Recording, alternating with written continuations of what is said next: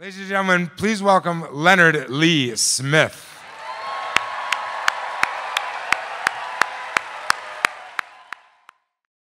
It was Christmas time, 1974. I was 10 years old, but I wasn't looking forward to Christmas that year.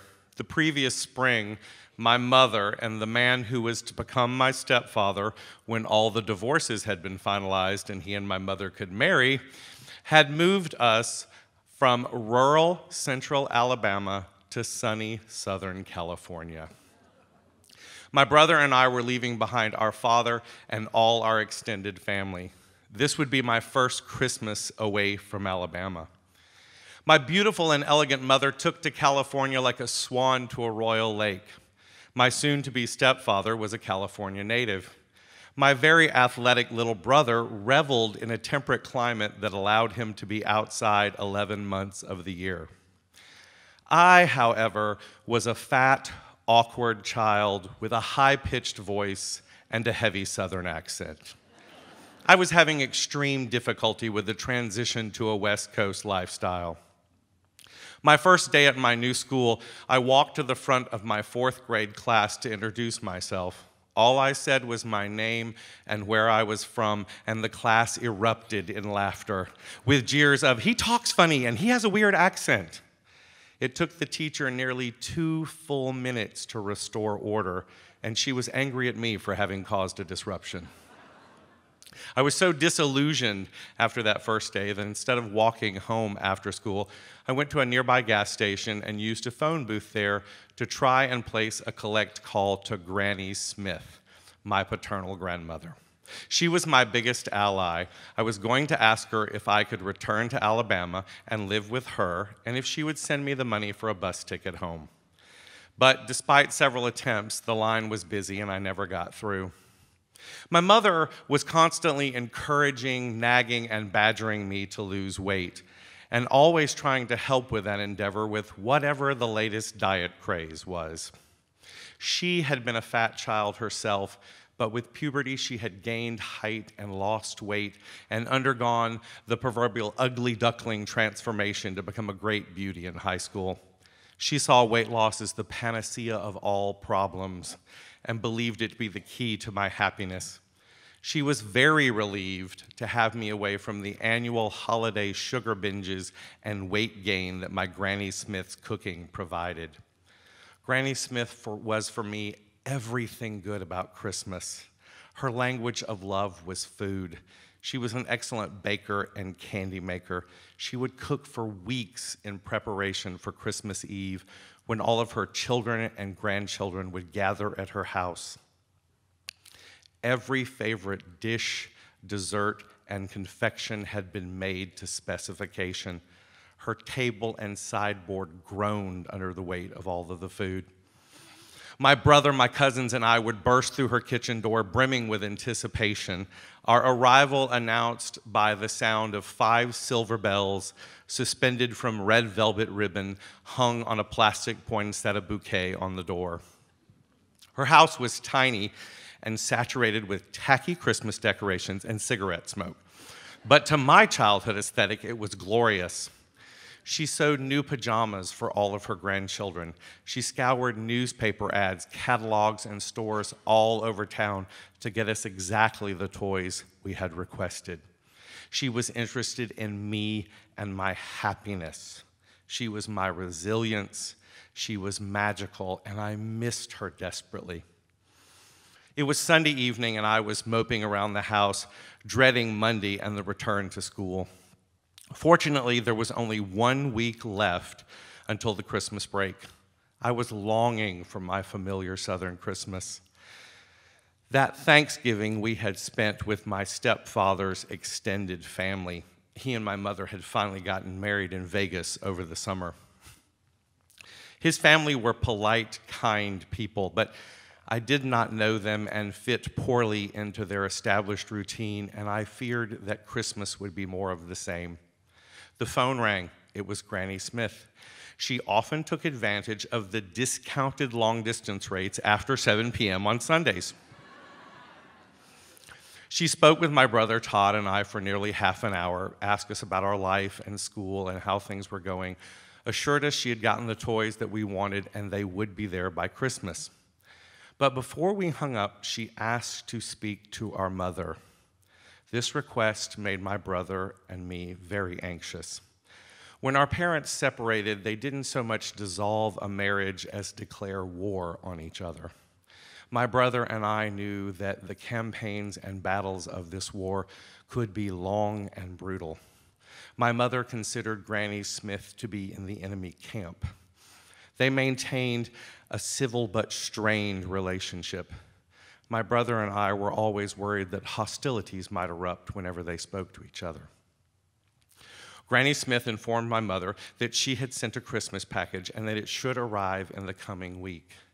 My mother said, "Thank you, but you didn't have to do that. It's very expensive to ship things across the country. I hope you did not have to spend a lot of money." Despite their differences, my mother understood and respected that Granny Smith was a woman of very modest means. Granny had been a widow for nearly 30 years and worked mostly menial jobs. For her, money was always scarce. Granny said it wasn't very expensive at all, and I was happy to do it. They exchanged polite but tense pleasantries, wished each other Merry Christmas, and said goodbye, and my brother and I breathed a sigh of relief. Sure enough, on Thursday after school, the phone rang. But it wasn't the U.S. Postal Service. It was the Greyhound bus lines calling to say we had a package waiting at the bus terminal in Claremont, California. My mother said to the clerk on the phone, "I didn't even know that Greyhound shipped packages." The clerk said, "Oh, yes, ma'am, and we're much cheaper than the Postal Service because we don't deliver door to door. We have some of the cheapest rates around." My mother was a little annoyed by this since the bus station was nearly 10 miles away. But the clerk had assured her that the bus station was open 24 hours a day and that there was someone on duty at the shipping desk around the clock. We could pick the package up at any time. So after supper, we drove to the bus station. We went in to see the clerk. He confirmed that we had a package, and then he said to my mother, "You can pull your car around into the loading bay." My mother said, "What for?" He said, "Oh, the package is too large to hand over the counter." My mother said, "Are you sure you've got the right package?" This irritated the clerk, and he leaned over the counter and addressed my brother and me and said, "Are you guys Lee and Todd Smith?" We nodded and said, "Yes, sir." He said, "Then this package is for you. I'll meet you around back."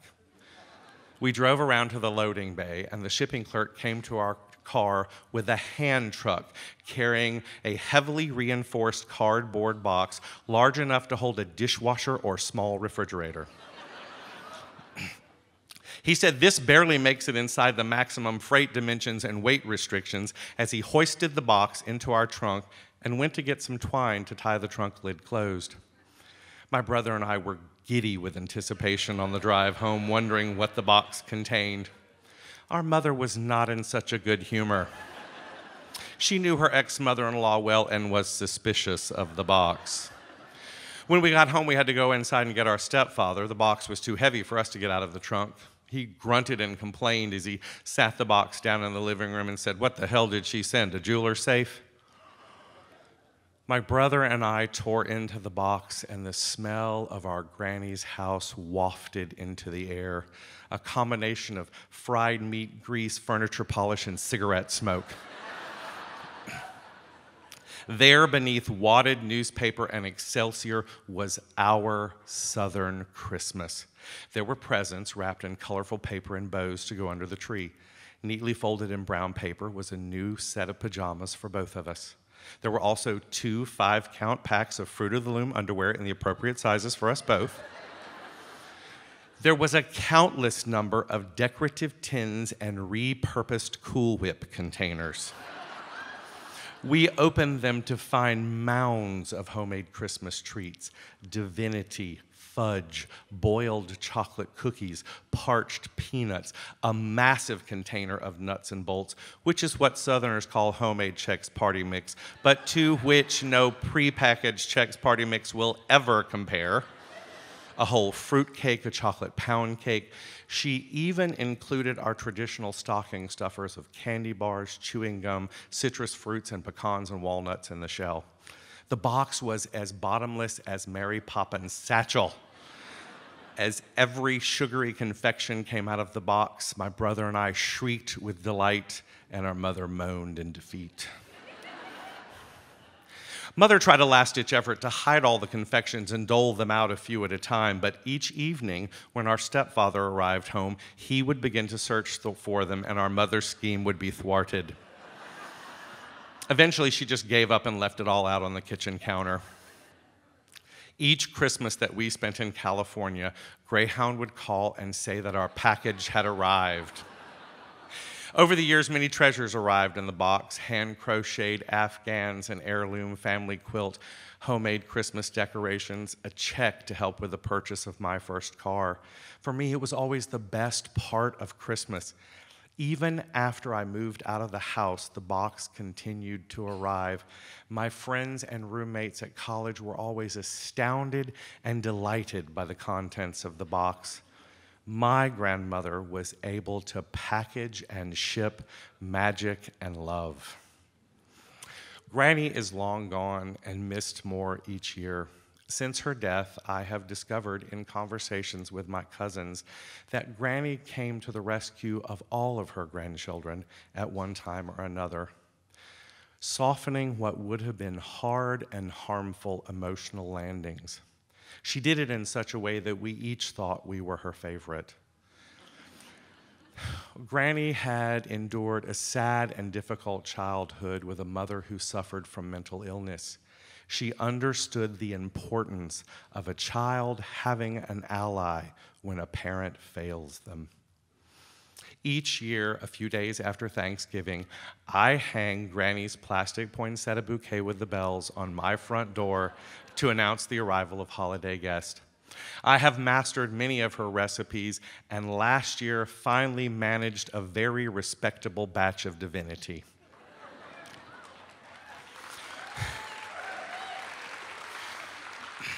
When the Christmas season arrives, I lovingly remember Granny and cherish the magic and resilience she gave me.